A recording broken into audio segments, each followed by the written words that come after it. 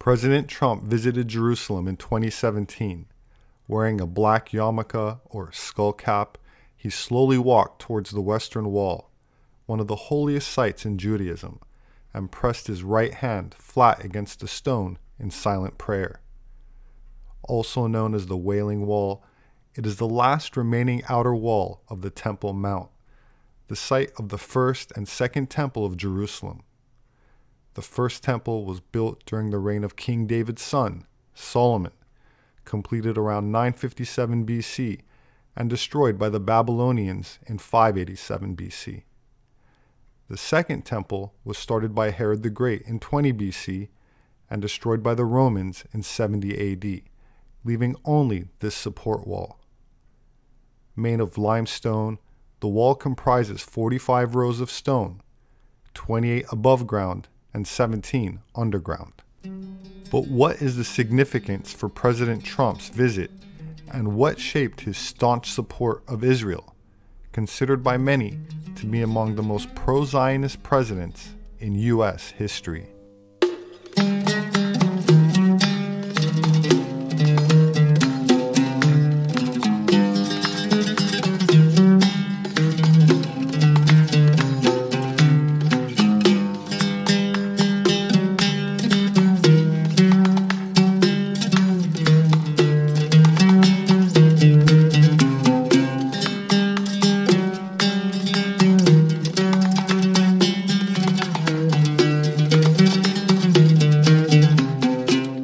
Considered the Holy Land for Muslims, Christians, and Jews, Palestine, or modern Israel, was once home to the Phoenicians, a people whose name comes from the Greek word for red, as they did not refer to themselves as such, but rather are thought to have referred to themselves as Canaan, meaning Canaanites. According to the book of Genesis, Canaan was a grandson of Noah, and the term Canaan appears throughout the Bible as a geography associated with the Promised Land in the eastern Mediterranean part of the Levant. Egyptian records tell us that several of the sea peoples settled in Canaan.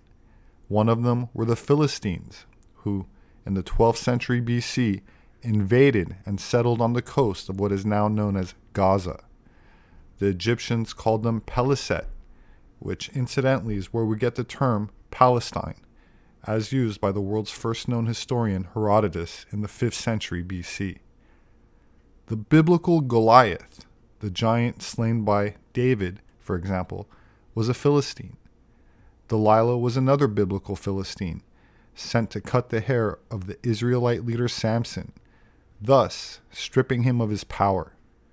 Of course, the esoteric Kabbalistic context of long hair and unshaven beards speaks to a sacred vow of chastity, whereby ancient religious sects, such as the Nazarites to which Samson belonged, practice internal alchemy, a form of tantric transmutation, where sex energy was harnessed and transmuted rather than externally expelled through the traditional carnal act.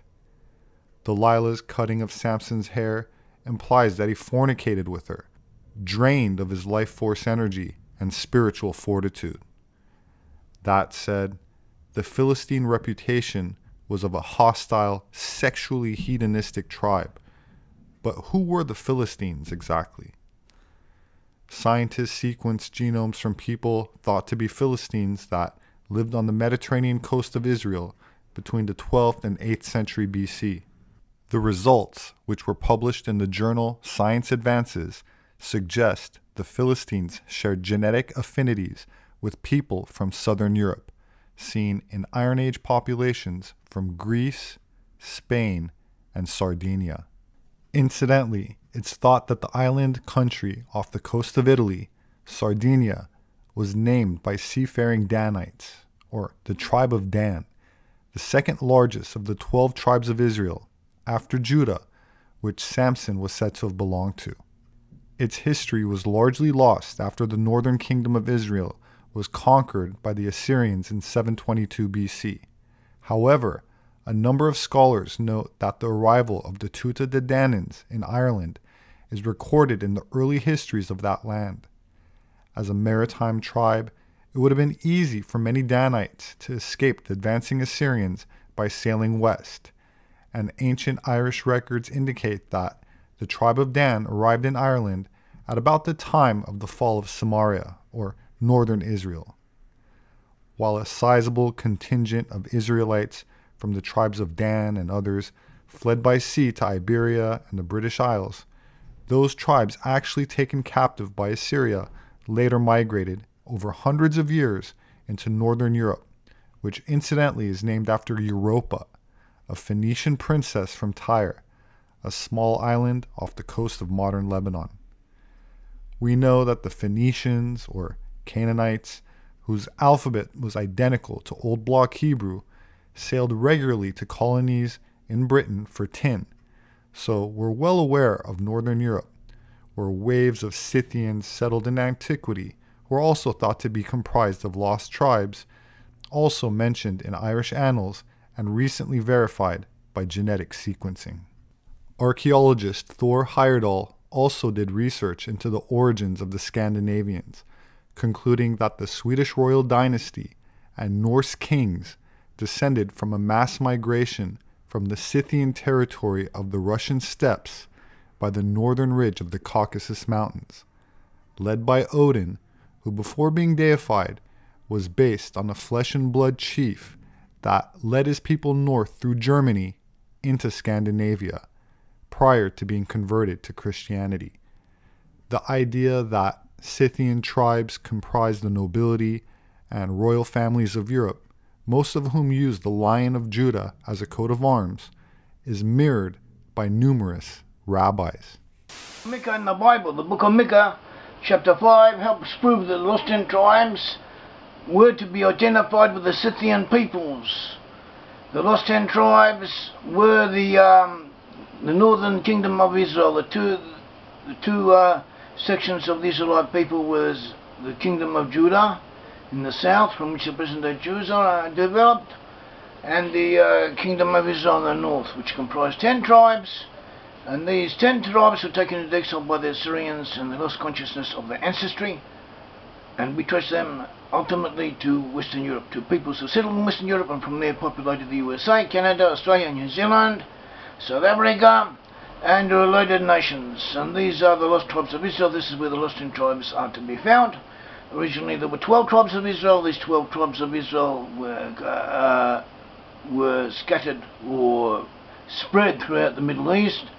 The lands extended from the Nile River to the Euphrates, included parts of Turkey. It also included the Isles of Cyprus, island of Cyprus and other areas.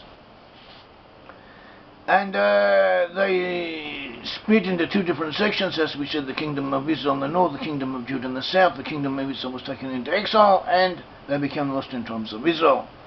And we trace them, as we said, to Western Europe.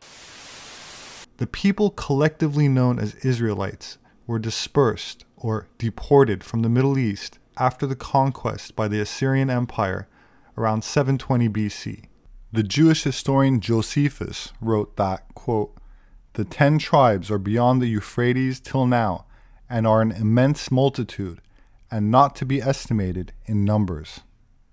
Some of the names of these tribes became known as the Cimmerians, Scythians or Scythians, Goths, Celts, Anglo-Saxons, and Vikings. These days, many of their descendants have been converted to Christianity, so no longer retain any connection to their ancient ancestry. One such tribe is that of Dan, whose migration left their name in parts of Europe, such as the Danube River or the nation of Denmark, as can be seen on the 17th century Dutch map. Remnants of these people can also be identified in Scotland and Ireland, with some tribes becoming the Amish in America and others settling South Africa, establishing agricultural civilization there 500 years ago, but today have lost their land and identity to Afrocentric communism and face total genocide. Scandinavian people in general being amongst the most lactose-tolerant people on Earth, meaning they can digest milk as adults, a genetic trait that stems from Aryans of Eurasia who domesticated cattle and disseminated them into Europe during the Holocene, along with blue eyes. Northern Europeans also have a relatively high degree of rhesus-negative blood type. According to Herodotus, the Nuri were a tribe living beyond the Scythian, roughly the area of modern northern Ukraine and southern Belarus. Also said to be the ancestors of the Slavic people. In the 18th century, the Swedish historian Olof von Dalen believed that the ancient Finns, alongside Lapps and Estonians, who sprung from the Nuri, ultimately descended from the lost tribes of Israel. Quote, the Nuri seem to have been remnants of the 10 tribes of Israel, which the king of Assyria brought as captives out of Canaan. When one realizes that the language of these ancient Finns, Lapps, and Estonians is similar to the Hebrew, and even that this people in ancient times reckoned their years beginning from the 1st of March and Saturday as their Sabbath, then one sees that the Nuri in all probability had this origin. Finland is most commonly identified with the tribe of Issachar. Incidentally, the Finnish word for father is Issa. Which brings us to the Germans, who are closely related genetically to Britons, Dutch, and Scandinavians, while the Middle Eastern or Eurasian origins of certain Nordic and Germanic tribes is documented in the 12th century by the Icelandic historian Snorri Sturluson in the Chronicles of the Kings of Norway. Sturluson wrote that they, under the leadership of a priest chief Odin, had trekked from regions south of the Caucasus Mountains called Turkland via Russia to northern Europe. Quote, on the south side of the mountains, which lie outside of all inhabited lands, runs a river through Swithold, which is properly named by the name of Tanais, but was formerly called Tanaquissel or Vanaquissel, and which falls into the Black Sea. The country of the people on Vanaquissel was called Vanaland or Vanaheim, and the river separates the 3 parts of the world, of which the easternmost part is called Asia and the westernmost Europe. Swithoid was the Scandinavian name for Scythia, which covered a vast area including all of southern Russia, most of Ukraine, and most of Central Asia. Tanais was the ancient name for the river Don. Sturluson continues, quote, there goes a great mountain barrier from the northeast to southwest, which divides the great Swithoid from other kingdoms. South of this mountain ridge, it is not far to Turkland, where Odin had great possessions. In those times, the Roman chiefs went wide around in the world, subduing to themselves all people, and on this account many chiefs fled from their domains. But Odin, having foreknowledge and magic sight, knew that his posterity would come to settle and dwell in the northern half of the world. He therefore set his brothers Vi and Vilj over Asgard, and he himself, with all the gods and a great many other people, wandered out, first westward to Gardarlike, and then south to Saxland. He had many sons, and after having subdued an extensive kingdom in Saxland, he set his sons to rule the country. He himself went northward to the sea, and took up his abode in an island which is called Odin's Island in Finn. Saxland is Saxony. The mentioned sea is the Baltic Sea. The largest city on Finn, the 3rd largest Danish island, is Odense, a name which means Odin's Island. The Danish historian Peter Friedrich Sum wrote, speaking of Scandinavians, that, quote, the ancestors of ourselves, the Germans and the Celts, lived together in Asia Minor. Snorri Sturluson and Peter Friedrich Sum did trace the ancestors of the Nordic and Germanic tribes back to the Caucasus regions and Turkey, but they did not trace them further than that. They did not trace them all the way back to the lost tribes of Israel, but in 1723, the French Huguenot Dune Jacques Abadi, who lived in exile in Germany, the Netherlands, and Britain, did so in the book La Triomphe de la Providence et de la Religion. Quote, unless the 10 tribes of Israel are flown into the air or sunk into the earth, they must be the 10 Gothic tribes that entered Europe in the 5th century, overthrew the Roman Empire, and then founded the 10 nations of modern Europe. 4 of those Germanic tribes, the Eastern Franks, the Bavarians, Swabians, and Saxons evolved into Germany after the division of Charlemagne's Frankish Empire in the 9th century. The origins of the modern state of Germany began with the Frankish Empire. The Franks were a large Germanic tribe that lived around the Lower Rhine in what today is West Middle Germany, parts of the Netherlands, Belgium, Luxembourg, and northern France. They defeated the Roman governor who ruled northern France in 507, defeated the Visigoths, and annexed southwest Gaul. Charlemagne expanded the kingdom of the Franks, and on Christmas 800 AD in Rome, Charlemagne was crowned emperor of the Frankish Empire by Pope Leo III. Charlemagne's son, Louis the Pious, inherited the empire, but after his death and a brief civil war, his 3 sons divided the empire into 3 parts. Early in the 10th century, the Kingdom of Germany was made up of tribal duchies of the larger Germanic tribes.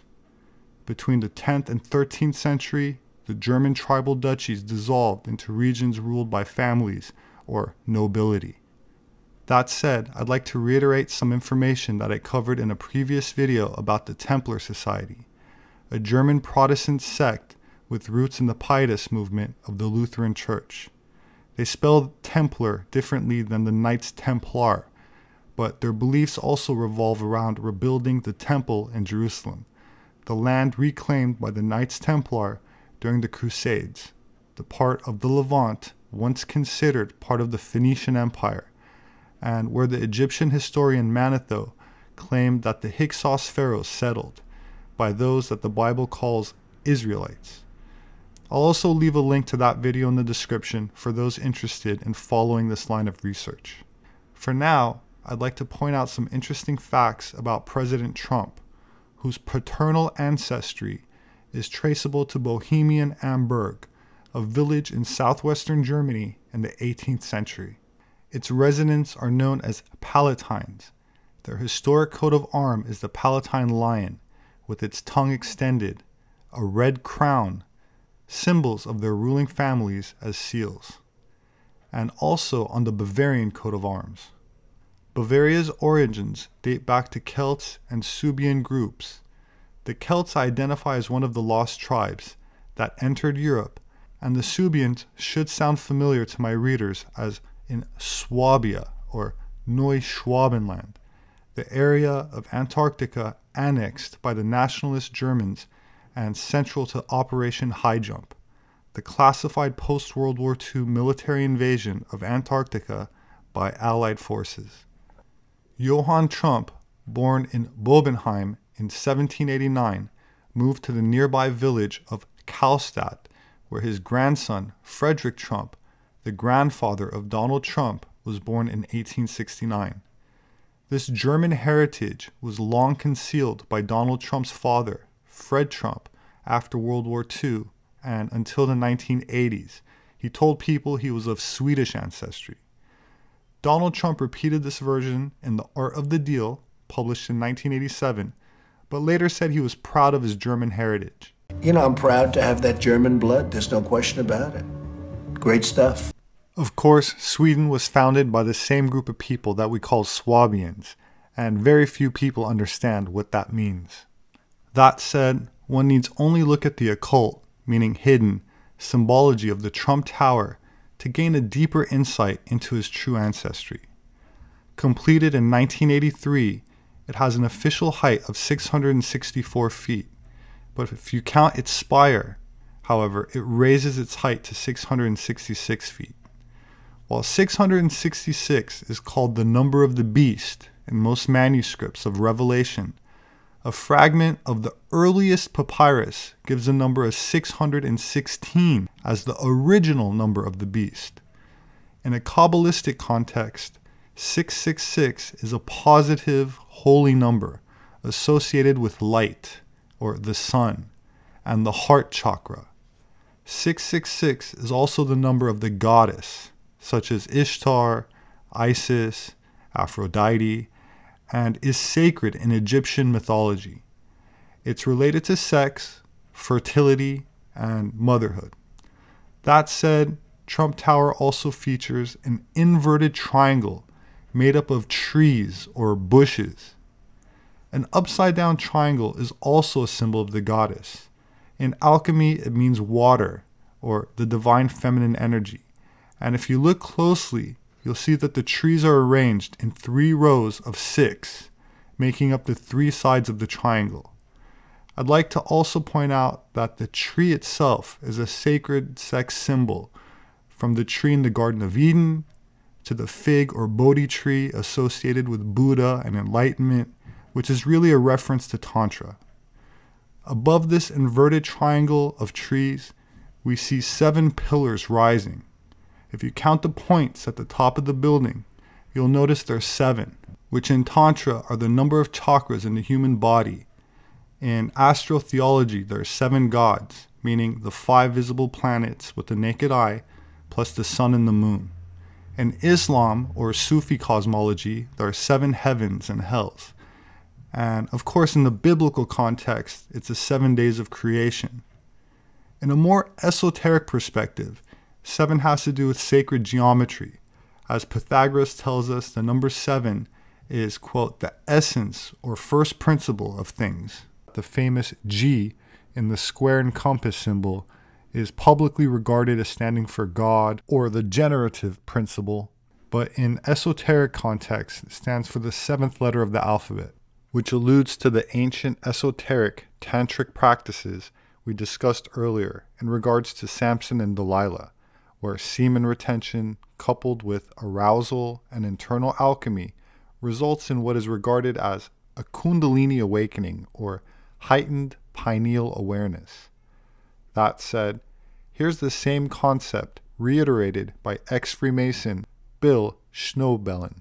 And here's the great mystery of Masonry, the great mystery of all these ancient mystery religions, and I'm going to try and be as delicate as I can about this, folks, but it's kind of gross. This is what these people worship. Believe it or not, the mystery that none of these people could solve, that none of these people, these ancient sages could understand, is the fact that the male organ, when it brings forth seed, it dies and can't be resurrected for a while, whereas the female organ is immortal or eternal. That is what this whole thing is about. This whole thing is a giant solar phallic cult. That said, Donald Trump is of Rh negative blood type.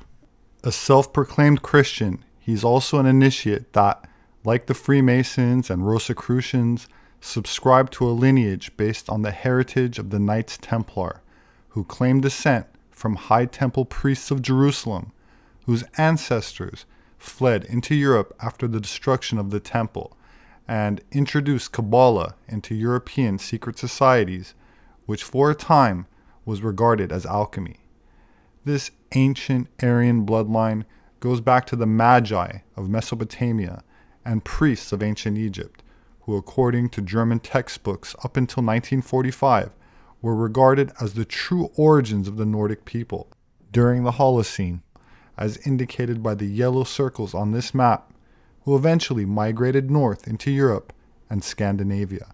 This should also help to explain why Trump uses the lion symbol, as I've already explained about his ancestry, Germanic bloodline, and occult significance he incorporates into his architecture, as well as his personal allegiance to an ancient Kabbalistic network that is misunderstood by many and completely unknown to most. It goes back to Babylon in the 6th century BC, the development of a tradition that merged the worship of underworld gods with the Babylon history of magic and astrology.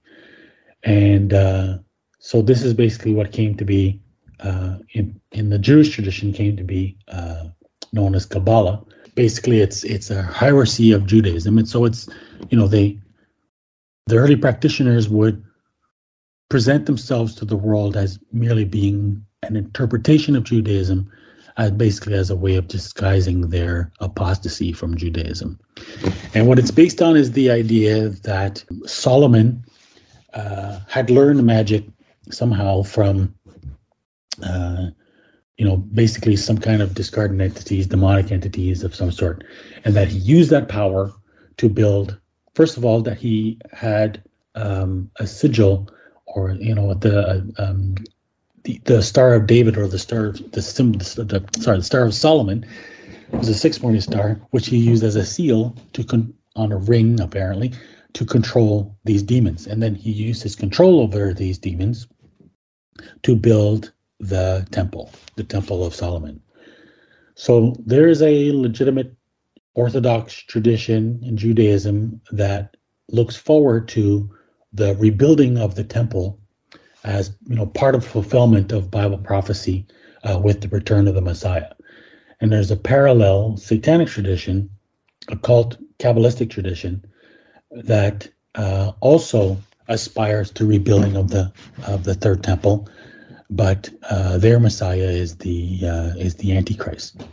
So that's why when you look at a group like the Knights Templar, for example, which is really where modern Western occultism begins, they are founded again on the idea of this reconstruction of the temple.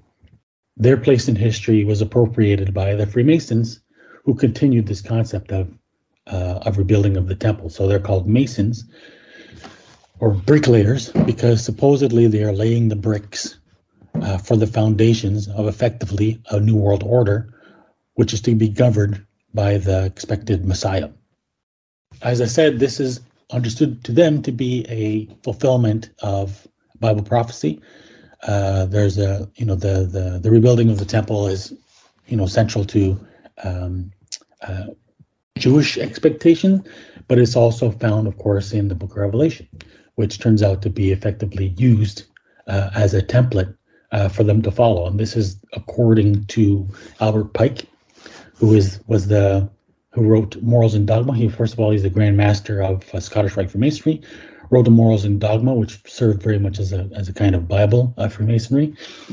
And he explains that the Book of Revelation is a Kabbalistic book, a coded book, and so effectively it outlines the plan that they are to follow. So they want to actively work towards fulfilling Bible prophecy, which is why they are,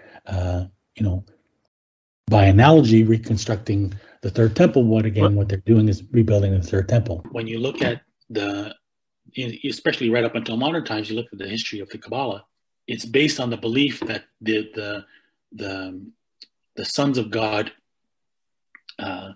or the Anunnaki, the Anakim, were offspring of the sons of God and human beings, and so that this superior race, they're called in the Zohar. They're called, in fact, in the Bible, they're called the mixed multitude, and it's the Zohar that associates them with the sons of God, and so this mixed multitude is the Aryan race.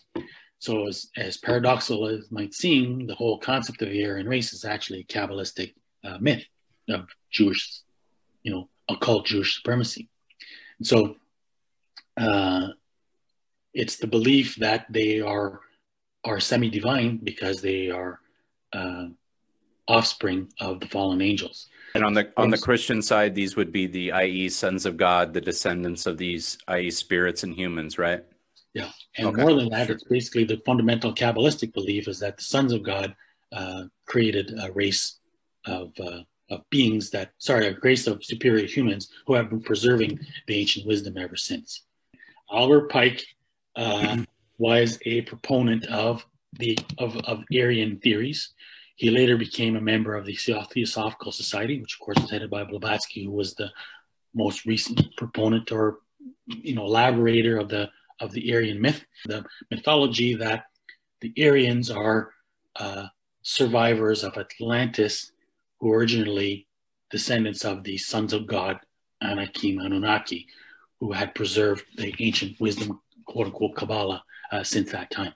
And this went through, of course, through Judah, the tribe of Judah, and through the various prophets and so forth, right? Well, this is where it gets strange, because this is where you have a simultaneously contradicting history, right? Like, really what happened is that when the lost tribes get scattered, they get scattered to the land of the Medes in and all the way into Central Asia. And that's where supposedly they intermarry with the Scythians. They eventually migrate to Europe, where they become Scandinavians and Scots. Sure, and then you had the Picts and the Celts and so forth. The Scandinavian descendants of Odin, and the Vikings and the Scots, particularly in Ireland, Orkney, which is where the Sinclairs come from, and that's where you get this heritage of Scottish Rite Freemasonry. The Aryans, these Aryans or whatever, the descendants of the Anakim become the Canaanites.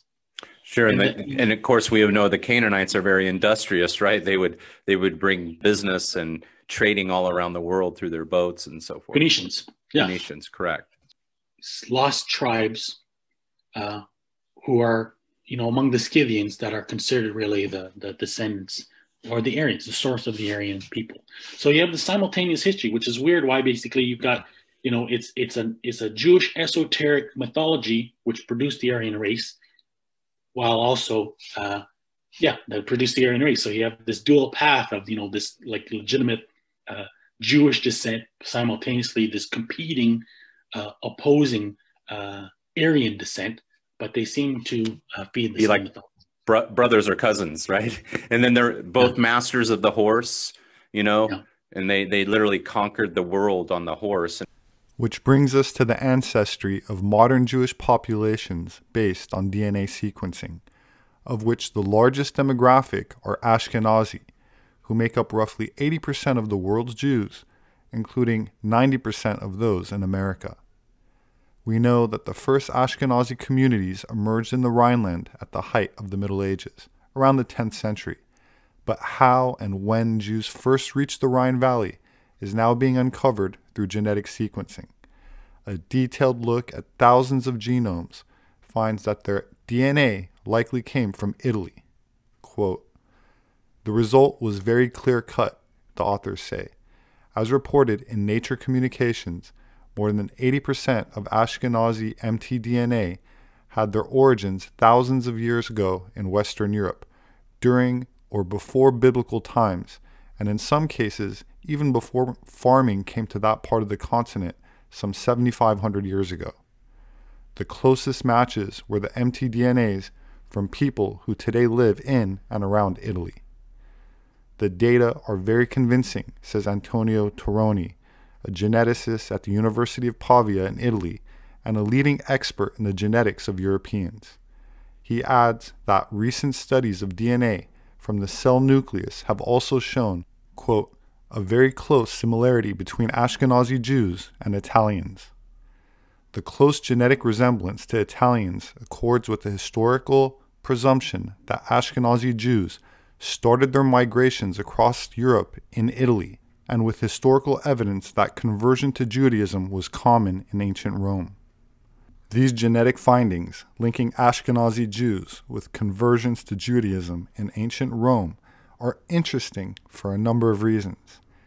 They explain certain phenotype characteristics of some European Jews, such as why many European Jews have brown eyes and dark hair, given that the demographics associated with the Israelite lost tribes in Europe seem to be comprised of fair-haired and light-eyed Germanic types.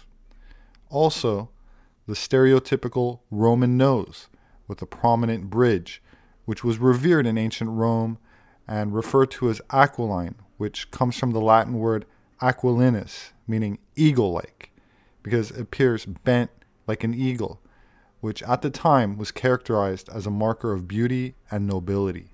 That said, in ancient Rome, when a slave was freed, his head was shaved and a pileus was placed on it, which was a small felt skull cap considered a symbol of Libertas, the goddess representing liberty. One 19th century dictionary of classical antiquity states that, quote, "Among the Romans, the cap of felt was the emblem of liberty. When a slave obtained his freedom, he had his head shaved and wore instead of his hair an undyed pileus." A celebrated hero for many liberal political leftist Jews is Spartacus, a gladiator that led a rebel slave army against Rome, who was said to have freed up to 100,000 slaves, including many of whom were presumably Jewish. One of the most revered movies from Hollywood's golden age was Stanley Kubrick's 1960 epic, Spartacus. Starring the late Kirk Douglas, the film is about a Thracian gladiator, born and raised as a slave, who eventually turns on his owners and goes on to become the leader of a massive slave rebellion in antiquity.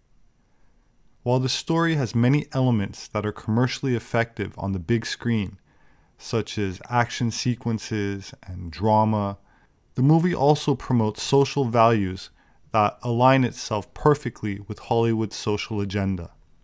In fact, one of the founders of the organization known as the Illuminati, Adam Weishaupt, adopted the code name of Brother Spartacus within the order.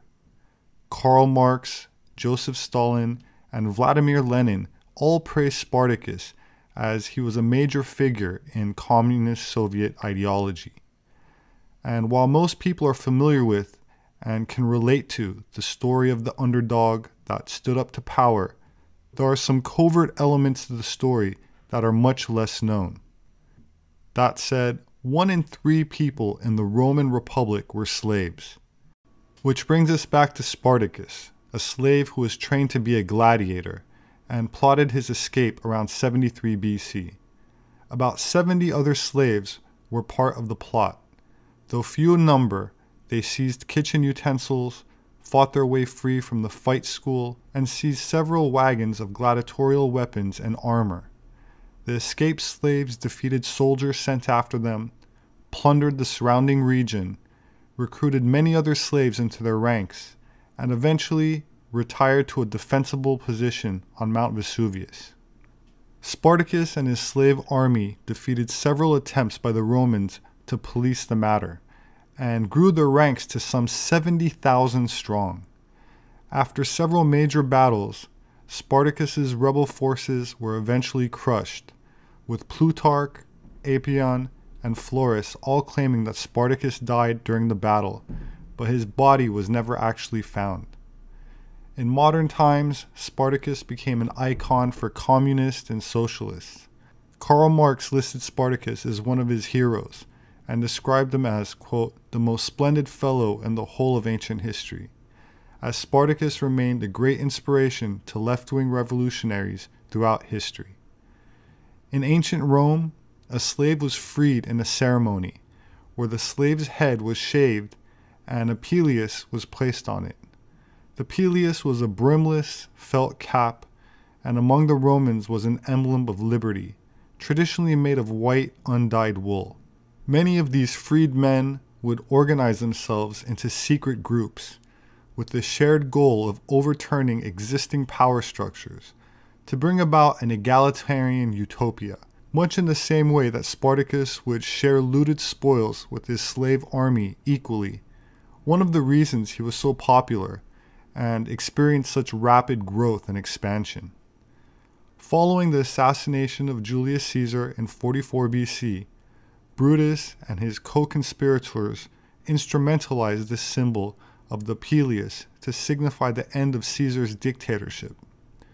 These Roman associations of the pileus with freedom from rulers seen as suppressive or too powerful was carried forward to the 18th century, when the pileus was confused with the Phrygian cap, then becoming a symbol of those values.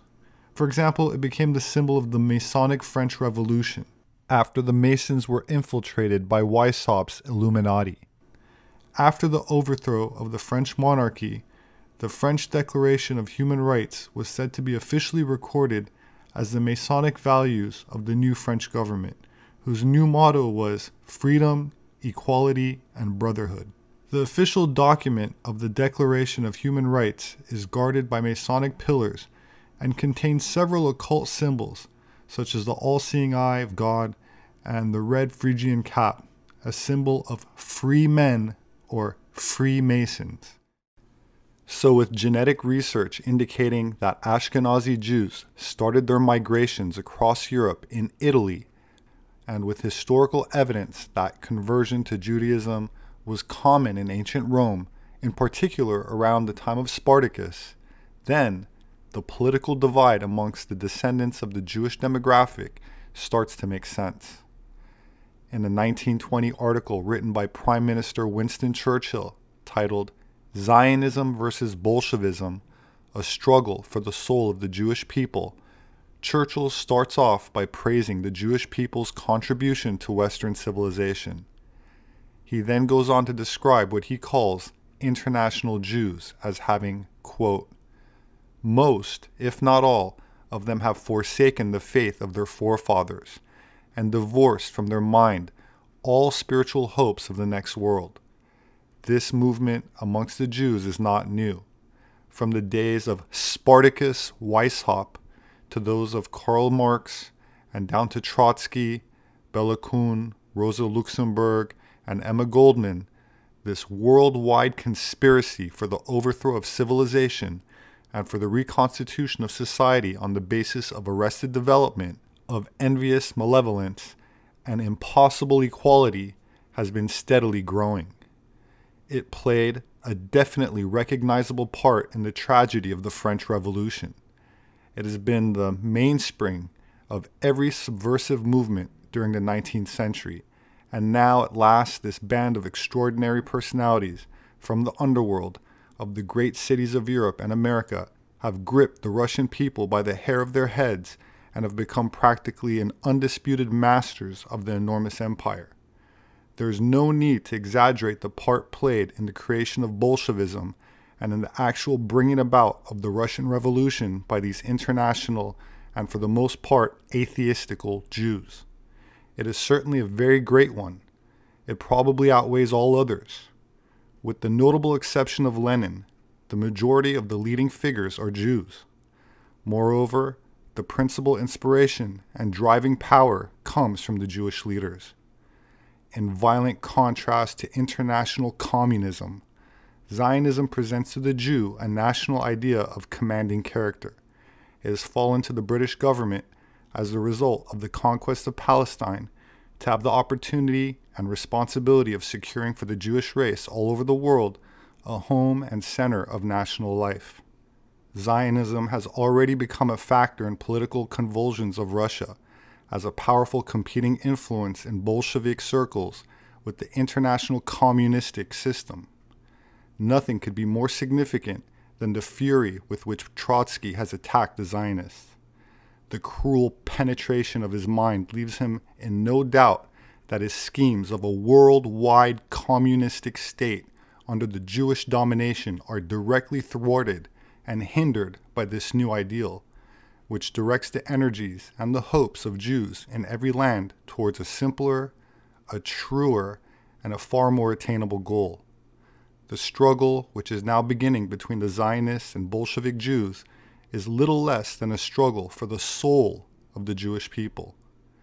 It is particularly important in these circumstances that the national Jews in every country who are loyal to the land of their adoption should come forward on every occasion, as many of them in England have already done, and take a prominent part in every measure for combating the Bolshevik conspiracy. In this way, they will be able to vindicate the honor of the Jewish name and make it clear to all the world that the Bolshevik movement is not a Jewish movement, but is repudiated vehemently by the great mass of the Jewish people. Do you believe in God? No.